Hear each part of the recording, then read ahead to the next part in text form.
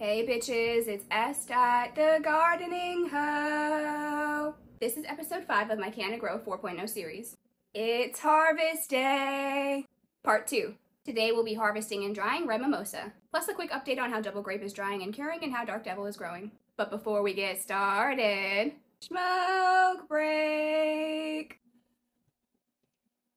Red Mimosa has been an interesting grow. Her nugs are small, and I think it's because she had root rot that went unnoticed. I'm just ready for her to be out of the tent, so it's time to harvest. I cut down her nugs and started wet trimming them. It only took me a few minutes to finish. The nug shape is so abnormal at the base of the plant. I'm a little disappointed that she didn't grow bigger, but I want to try growing her again. The nugs will be drying for a few days, and then it's off to the curing stage. Double Grape finished drying in about 4 days. The smaller the nugs are, the faster they dry, and these nugs were pretty small. I separated the larvae nugs from the rest of the batch. Larv stands for light and really fluffy, and I have a bunch of it because I didn't defoliate the parts of the plant that didn't have much access to light. Had I done this, the main nugs probably would have grown bigger. I got about 2.5 dry ounces of regular nugs and just under 1 ounce of larv. The larvae nugs are going straight to the levo to make butter. The nugs have been curing for a few days now, but I already tried her, and let me tell you, she's so much stronger than the last time I grew her, and she's not even fully cured yet. And for a quick update on Dark Devil, I'm really proud of this organic hydro grow. The buds are stacking nicely so far. I've learned so much through my experiments, but I don't think I'll be doing another organic hydro grow this next run because I want to focus on yield, and this has been limiting it. I'm still debating on what I'm growing my next run and if I'm growing autos or photos, but hopefully I'll have it figured out soon. That's it for today, plant peeps. Stay tuned for more. Bye, bitches. See you later, hoes.